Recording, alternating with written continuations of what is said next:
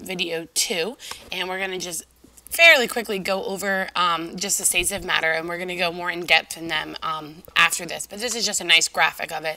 So the first state of matter is obviously a solid, and you can see that here the particles are really closely put together, and you can see that there's really essentially no space between them. And there you can kind of see there's an order to it, and most solids do have an order or like an arrangement to them. Here we have our phase changes, and again, we'll talk more about these, but obviously if you're going from a solid and you're going towards the liquid phase, then we are melting. Think of if you have ice and you're going to water. If you're going backwards, if you're going from the liquid to the solid state, then that's obviously called freezing. So just like putting water in your freezer.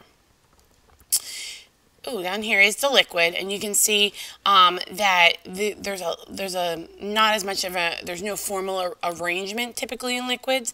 All the molecules are still, or atoms are still touching, but they're not, there's not that like strict arrangement in the first one.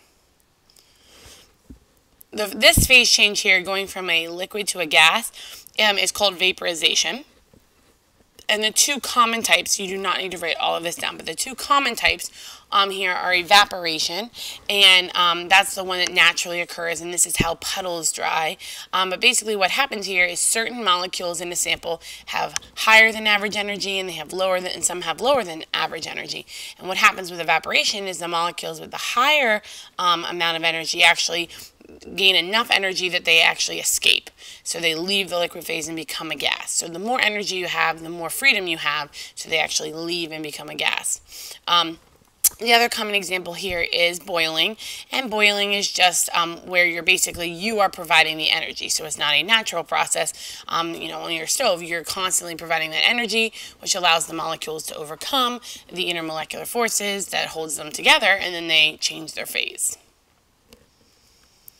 Going the reverse way from a gas to a liquid is condensation. So just think of like in the morning the dew, or if you have a cold glass sitting out on a hot day, the water from the atmosphere will actually condense onto that. And that's because it's actually lowering its energy, so it's actually reverting back to the liquid. Over here you can see just a general picture of gas, and you can see the molecules are really far apart. There's no pattern here, they're not touching, and they're very sparse. And then our last one here is, I don't know why there's two boxes, but anyways, we have the two things here. If you're going from a solid to a gas, that's not a very common one, but it can occur. This is going to take lots of energy either direction here, because you're breaking all attractions between the molecules. Solids have lots of attraction, gases have little to none, so this is a major phase change. And going from a solid to a gas is going to be called sublimation, and we'll see this later in the year when I bring in dry ice and stuff, but it's really a cool thing because you're not used to seeing it, where there literally is no liquid, and it's just an unusual thing for us to see. Going the opposite direction, going right from a gas to a solid, is deposition. And if you like snow, you want deposition. If you don't have deposition, then you get freezing rain and you get all the ice and stuff. So if you want pure snow, this is what has to occur right from the gas to the solid, so it can actually form the pretty crystals that happens.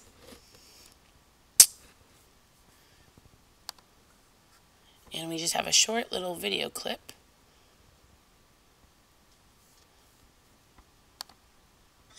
Science tells us that humans can't walk on water. Okay, Jesus did it, but he was the Son of God, which gave him an unfair advantage. As for the rest of us, well, we have to obey the laws of physics. Even John Tickle.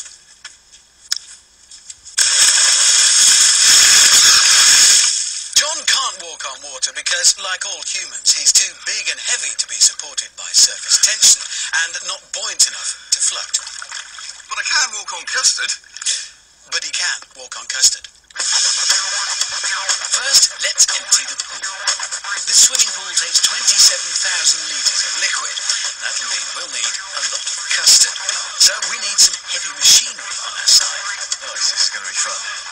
Cement mixers and industrial bags of custard powder are the order of the day.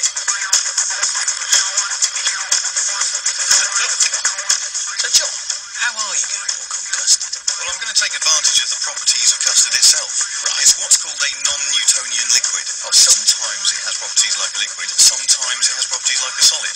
When I walk across the custard, I'm going to be doing it very quickly and impacting the custard quite hard. And under those circumstances, when you apply pressure, it behaves like a solid, so I shouldn't sink. So does this work with any custard? As long as you've got corn flour or some other starchy material in it, it should work, yeah. If you stop then, you're not stressing it anymore. Oh, I'm going to sink very slowly like a stone. Into custard? Yes. You can't swim in custard? Not really, I don't think so. Good luck. Thanks very much. So John's confident. He trusts his science. The type of custard is important here. It needs to be corn flour based and hence starchy enough to have the qualities John expects. The custard our brainiacs are making is more industrial than edible. You wouldn't want this served up on your rhubarb crumble. And we need a lot of it. A lot more than we actually ordered. How much do we need? But I've no idea. I mean, we were told we needed a certain amount. I'm We've not asking even for got. 100 to 200. Well, let's just get as much They've as we had can. delivery today. Hello. We probably need as much as we've got in stock. Thanks a lot. Bye. Bye.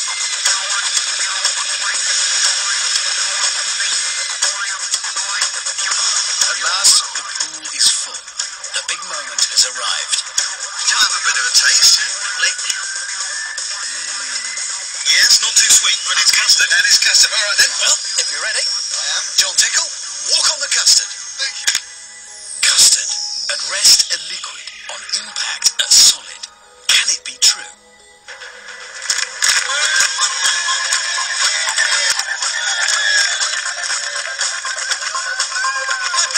That is amazing! Alright, now hang on, prove your theory. What happens when you stop walking about and you stand still? Because according to your theory, I would expect you to start to sink, as in fact you are. That's incredible. The moment you stop, you disappear. Oh, thank you very much. Look, in fact, let me show you. Look, there it is. You keep impacting it, it's solid, and the moment I stop, it's a liquid. It's custard. John, that is incredible. And that proves it. John Tickle can walk on custard.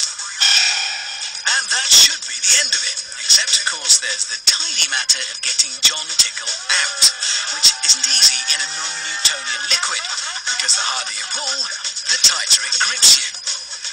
Slowly, really slowly. Slowly Really slowly.